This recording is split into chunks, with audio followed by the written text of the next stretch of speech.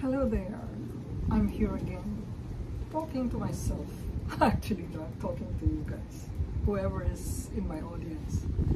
Anyway, I should be taking a nap. It's 4 o'clock in the afternoon, but boredom hits, and when I feel that, I feel like doing something else. Forget about taking a nap. I'll just sleep tonight earlier. Today, I feel like eating palitaw. Palitaw is a Filipino dessert, or it's a snack, right? Why am I doing all these Filipino desserts? Well, I miss it, you know. My Lola used to make a lot of those during the weekends, but I was never interested in the kitchen at the time. So I said, I'm thinking about it. Actually, in Ilocano, they call it dila-dila. Dila-dila means tongue, because it's shaped like a tongue. Actually, it's rounded or oval shaped, but they call it in Ilocano dila-dila. But in Tagalog, they call it palitaw. So palitaw means rise up, okay? Or float. So my friend Belle told me when I mentioned it to her, she said, oh, that's so easy. Just get some mochiko, put some water, mold it, flatten it, put water into boil, trap those molded rice cake or whatever you call it, and when it rises up, it's cooked, and then just roll it over, on coconut flakes or shredded coconut with sugar, mix with sugar, and then sprinkle some toasted sesame seeds, and that's it. I said, oh my God, that's so easy. I think I can do that. Anyhow, since I don't have mochiko, and my favorite chef, Vanjo Merano, mentioned about glutinous rice to use. I don't have that either, but I have this. It says rice flour. Same thing probably. It doesn't just say glutinous, but it's rice flour, right? And I have this that I don't understand whatever is written. When I see puto, different colors of puto here, and I'm thinking they use glutinous rice for that, or maybe rice flour or whatever. So maybe I can use this. Well, I'm tweaking the recipe already, so why not? I'm gonna use this. It's a steamed rice cake. Maybe it's a flour. It looks like a flour. I'm gonna sift it so it's gonna be more fine. And then instead of using water, I'm gonna use coconut milk. Well, same old stuff, right? You know, I'm gonna use coconut flakes anyhow, so why not? Coconut and coconut, right? They'll mix together. Anyway, so that's about it. That's innovative cooking. I'm not going to follow the recipe, but I'll see if it works. Okay? See you in a bit.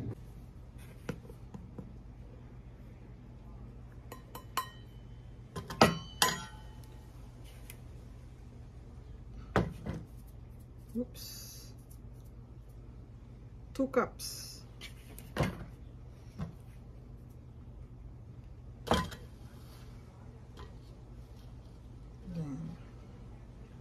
I said 1 cup, so it's so easy to memorize. 1 cup of water, but I'm gonna use 1 cup of coconut milk instead.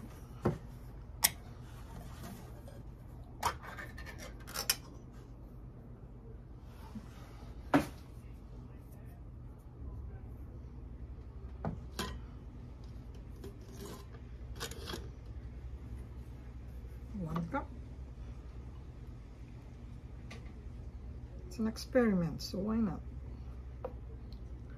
And then mix them together. Here it is. Oh, I don't think the coconut milk works. It doesn't mold. Look at this. There's so much particles. It doesn't blend.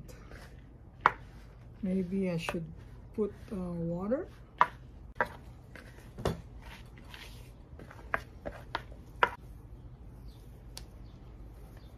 I'll use my new saucepan. I got this yesterday. The water is up to here, so I have enough place for the rice cake to rise up. I'll wait for the water to boil. I'll use this ice cream scooper so I have the same size.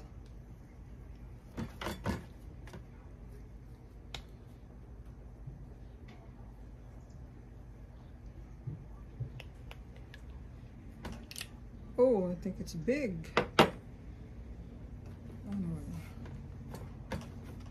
Oh, it's huge.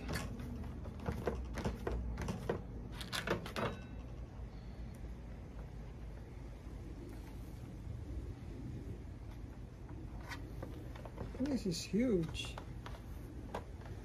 Oops.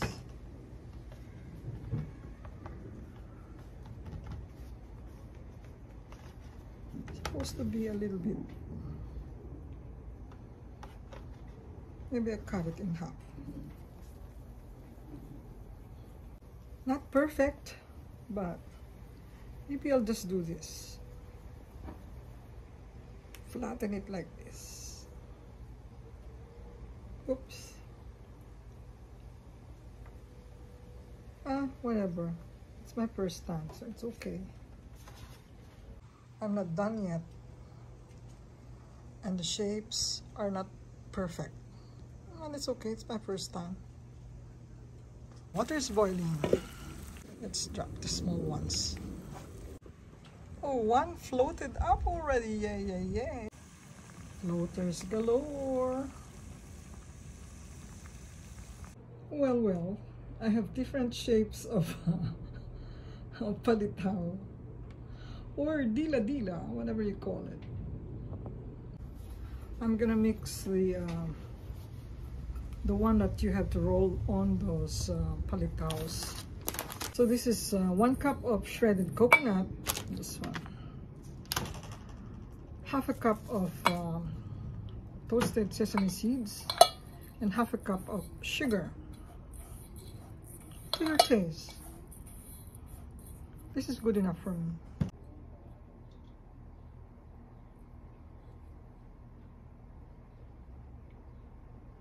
There you go, there you go. It doesn't look like my Lola's palitaw, but I'll see how it tastes. Okay, taste test. A small one.